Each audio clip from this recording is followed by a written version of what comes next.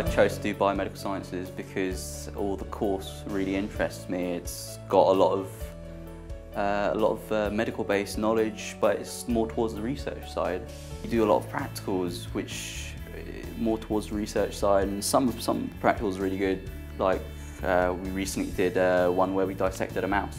Yeah, like when I found out Royal Holloway was really good for research, I thought that was more important than the other studious side of university, because picking up practical skills is very important. I think figure anyone can pick up a book, yeah. But actually being in the labs with researchers and building on your skills is really worthwhile in the job afterwards. We definitely do like a lot of labs, and especially like the human physiology side, we do a lot of like tests about the human body.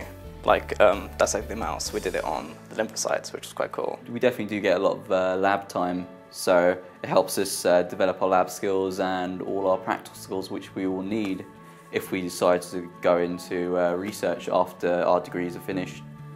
Yeah, even if you wanted to go into medicine afterwards, that kind of thing will give you an advantage over other students that say haven't had that much practical side, because you're experienced in what you're doing. Yeah. You know what to do, you know how to move a subject forward or a piece of research forward in your own direction. It'll definitely give you the edge over any sort of undergraduate students who are doing medicine at the same time as you. Not many other students can say that they get at least 10 hours of practical time a week for 3 years of your undergraduate study, because that kind of thing just... Yeah, it doesn't happen a lot. Some of the universities are a lot more book-based, so they're more into the theoretical side of it rather than the actual practical side. It helps as well that all the lecturers and researchers are really friendly, really easy to get along with. Yeah. Any questions you get, you can ask. Yeah, if you're ever lost.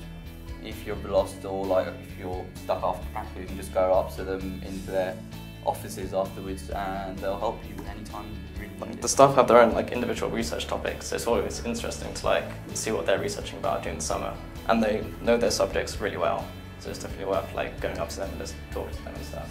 You sit in lectures sometimes, like even our lecturer today just gets so passionate about proteins, because that's sort of the direction he's going in. It sort of gets you a bit excited about what you could be doing after this. Yeah, and all the staff here at Royal Holloway, they're like at the top of their field, so whatever they're doing, the lectures are incorporating all the new research which they've done in their papers, so that's also good because you get the first-hand insight into the subject.